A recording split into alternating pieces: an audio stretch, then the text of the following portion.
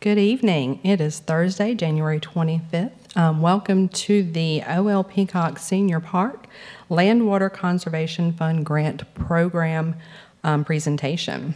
A few housekeeping items just before we get started is microphones will be muted. You can utilize the Q&A feature throughout the presentation to ask any questions you may have, and at the end we will answer your questions. And then a copy of this presentation will be posted to the park's webpage after tonight's meeting. It may take a day or two, probably the beginning of next week, but this will be posted to the website. I am Kelly Boatwright. I am the Parks Administrator for Projects for the City of Port St. Lucie. And with me tonight, I have Paul Grives. He is our project coordinator for the Parks projects as well. And we'll go ahead and roll right into our presentation if we can get that up. Perfect. All right, thank you. So tonight we're going to be talking about the Land Water Conservation Fund Grant Program. This grant provides financial assistance for the development of public outdoor recreation amenities for use and benefit of the general public. This is administered by the Florida Department of Environmental Protection. Our application is going to be for the OL Peacock Sr. Park Phase 2 development, and we will be requesting $1 million. In order to do that, we will match that with city funding of $1 million as well. So for that Phase 2 development, if awarded, we will have $2 million to construct restrooms, a partial hiking trail and boardwalk connection to the future Peacock Trail, a large pavilion, bike racks, fencing, and a kayak launch.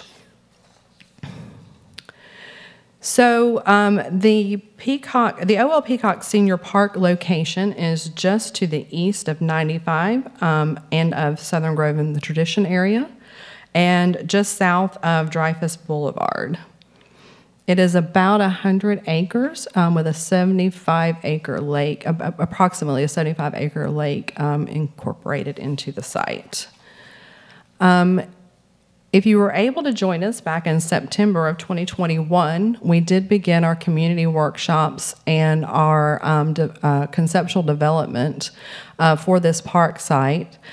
We did community engagement in the form of several workshops. We did an online survey that was posted for probably, I'm going to say, a month or so. We spoke with City Council. Our High Performance Public Spaces team reviewed the preliminary concepts. And then in June of 2022, our concept and phasing recommendations were approved by City Council.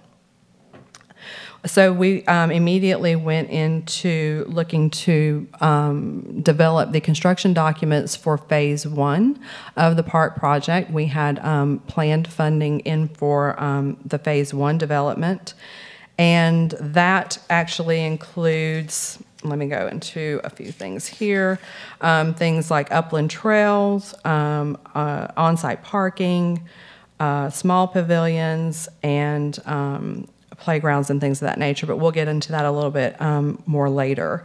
With that, we were actually, because we had funding already programmed into our capital improvement plan for Phase 1 of the project, we were able to apply for what they call a FERDAP grant last year for the amount of $200,000 to assist in the construction of those Phase 1 amenities, and we were awarded that grant Actually, we were given notification of award in July of 2023, and then we sent our agreement back for final execution just this past December 2023.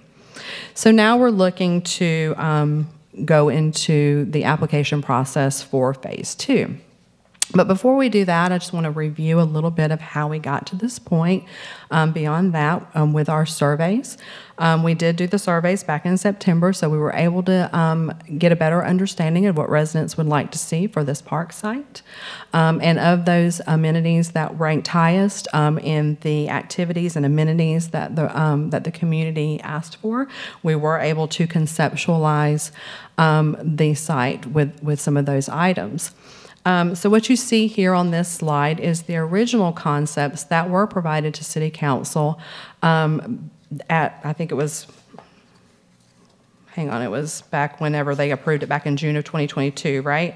So these are those original concepts. We had a phase 1, phase 2, and phase 3.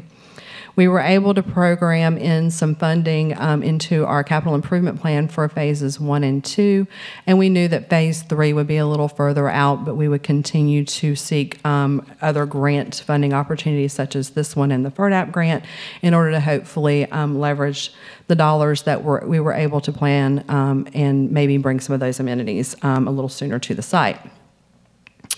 So what you see here is the new phase 1, because whenever we went in and we applied for the Florida Recreation Development Assistant Program grant, we were able to pull in a few of the amenities that originally were planned for phase 2. And one of those was the small playground that is now in red there to the right of your screen.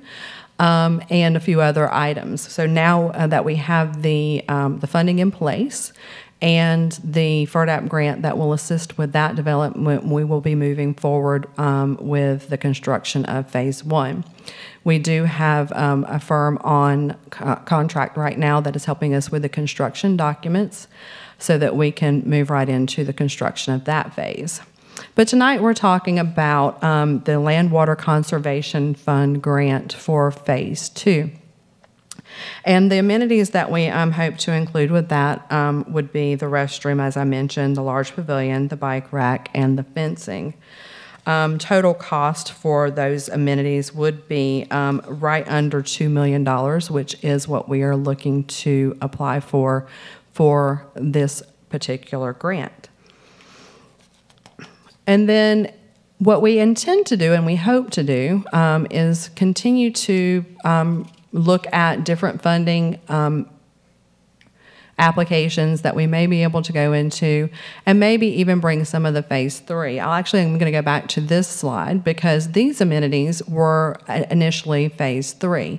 If we are awarded the Land Water Conservation Fund grant, these are amenities that were not anticipated to be constructed for quite some time because no funding was in place.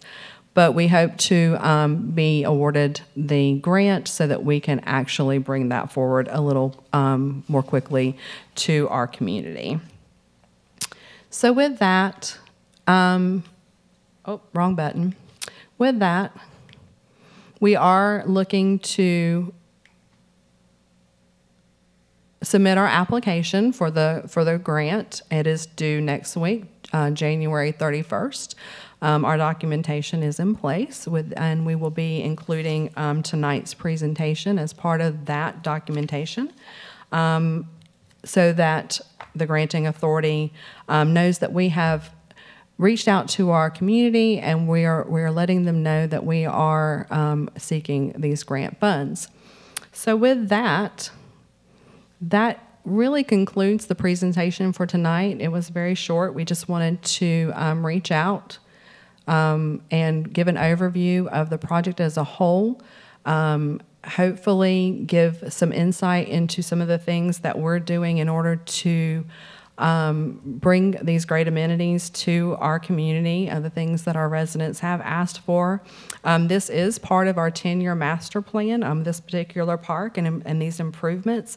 So these have been a long-desired, this has been a long-desired development project for our city, and so we hope to be able to bring as much of it to fruition as possible in the very near future. So with that, I'll just look to Paul to see, I know he's kind of gauging our Q&A box to see if we have any questions. We got no open questions right now, Kelly. Okay. But, if there are any questions afterwards, I believe your email's up there. Anybody can email us and with any questions or comments, and we will definitely get back to you. All right, well, we'll give it just a second, because I hate to close it out and there not being, anything to answer to. I mean, I hope that did answer any questions there may be. And as Paul mentioned, if you have any questions, please feel free to reach out to myself, Kay Boatwright at cityofpsl.com, and I'll be happy to answer any questions you may have. All right. With that, I'm going to go ahead and close it out for tonight. I appreciate everyone's time on this Thursday evening, and we hope to see you soon, maybe at a groundbreaking for OL Peacock Senior Park. Have a great night.